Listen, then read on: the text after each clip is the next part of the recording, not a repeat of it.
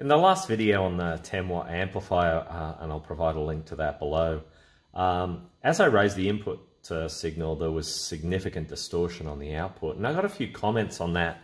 I thought what I'd do is do a few quick follow-up measurements, graphing input power versus output power, and just sort of see what the linearity looks like. So what I've got up on the screen here is basically two graphs that show kind of how the peak-to-peak input voltage, how the peak-to-peak output voltage on the amplifier varies depending on the peak-to-peak input voltage. And there's two lines on the graph here. The blue line is when the power supply is set to 13 volts, and the orange line is when the power supply is set to 20 volts.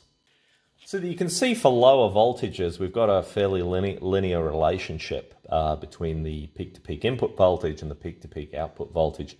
But as I raise the peak-to-peak input voltage, you can see it diverges from that linearity. So with a 13 volt supply, it starts to diverge around about, say, roughly about 2.5 volts peak-to-peak input voltage. And then for the 20 volt supply, it diverges a little bit later on, around about 4.5 volts peak-to-peak.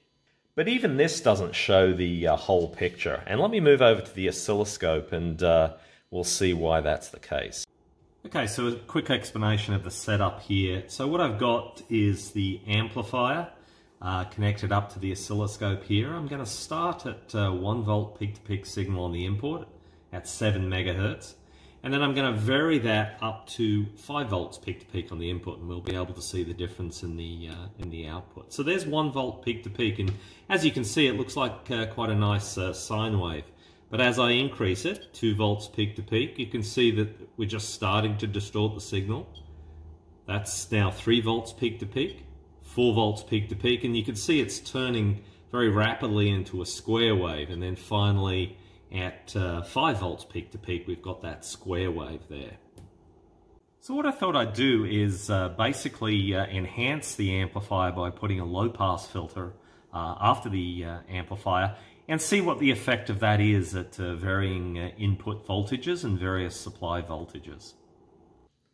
So to design the low-pass filter, some of you have probably seen this site that I've been to before, rf-tools.com/LC filter, and I'll include a link to this below. But so basically, this is the filter I'm gonna build up. It's pretty simple.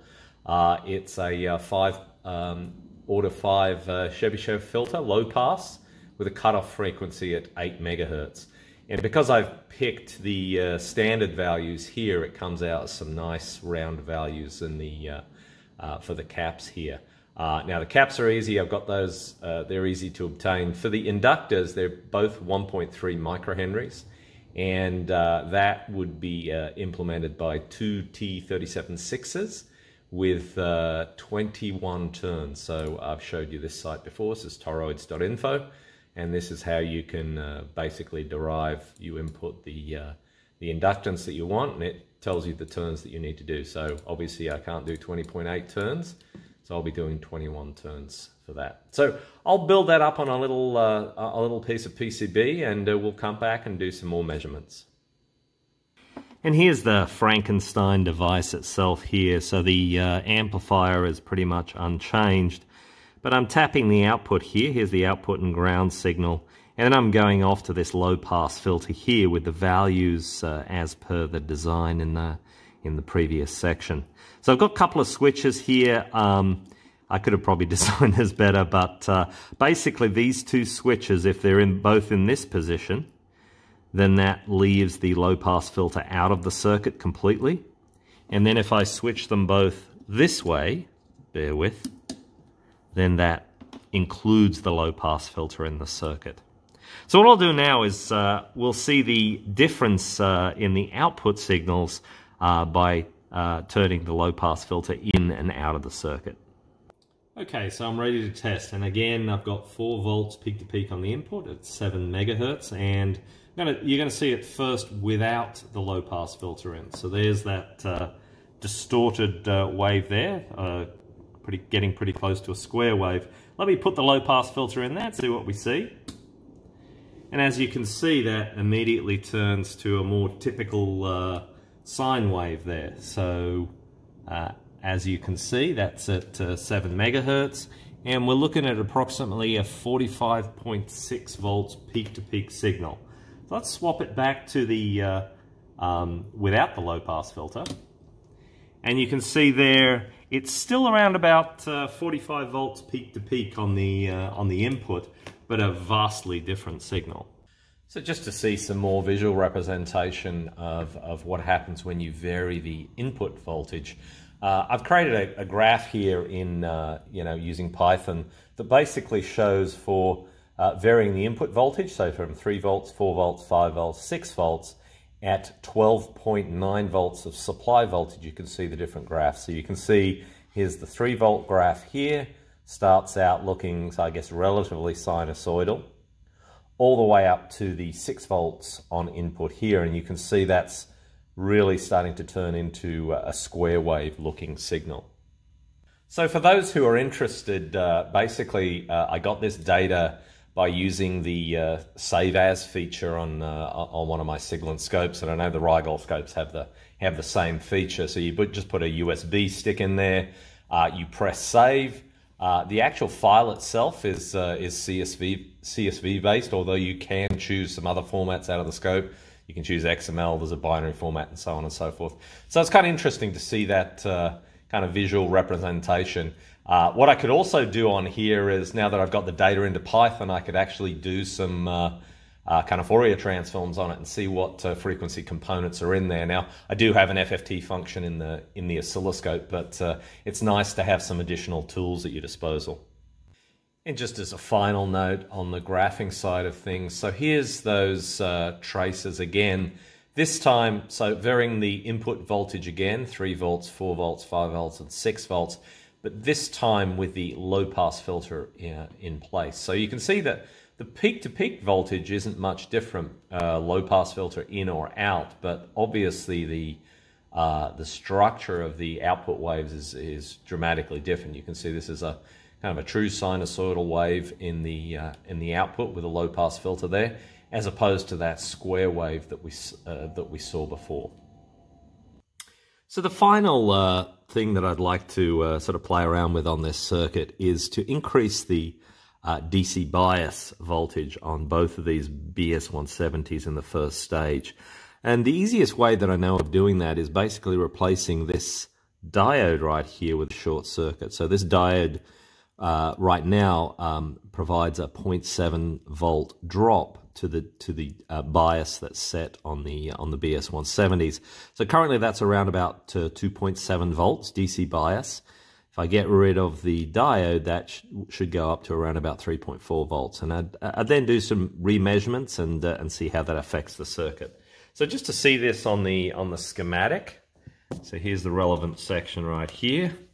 I'll take this diode out of the circuit, replace it with a simple short circuit, and that should raise the DC bias on these two BS170s right here.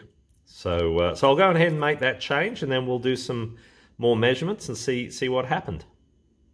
Okay, so here's the kind of final step. So as I mentioned before, I replaced that diode with just a simple straight-through connection. So that should increase the gate DC bias on those BS170s by about 0.7 of a volt. So let's just confirm that. Let me turn the get the probe in the right spot. Got to be careful. Turn it on, and then you can see 3.4 volts, which is pretty much 0.7 volts higher than before. So let's see the output on the oscilloscope, varying the voltage, the input voltage from 2 volts up to 4 volts, and we'll see what we see. Okay, so we're now ready to have a look at the output waveform signals after making that change to the DC bias of the BS170s. So I'm starting with a 2 volt peak-to-peak signal on the input, and if we have a look at the output there, that's a 46.6 volt peak-to-peak output. And if we compare that to what we got before was 26.4 volts peak-to-peak on the output. So getting a lot more output, but unfortunately we're also getting a little bit more distortion. So let's see that again. There's 2 volts peak-to-peak on the input, going up to 3 volts, 4 volts, and 5 volts. So you can see there's significantly more distortion there on the output. And one of the other things to notice here is, if you have a look, we've got some instability in the output too. So if I turn that on, you can see that output signal is actually shrinking over time because I'm driving those BS170s so much heavier.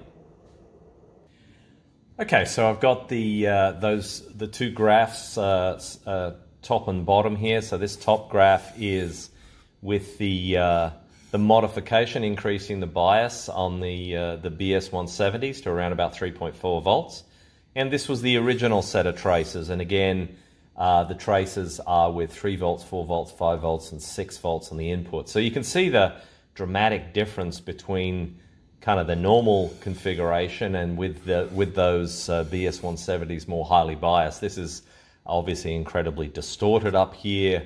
Now we're getting a huge difference in the peak-to-peak signals here. You can see this is up to 60 volts here. This is only up to 30 volts here. Well, it's really 60 volts peak-to-peak here, and here it's actually 120 volts peak-to-peak from this peak to this peak. But obviously you can see here there's an incredible amount of distortion included there. So anyway, this kind of wraps up what I wanted to sort of experiment with in the amplifier. Again, this is all a bit of fun. Now, obviously, this shows it's not recommended to increase the bias on those BS170s. All you'll get is more distortion in the signal rather than more output in the signal. So anyway, I hope you found this interesting. It's a wrap for now.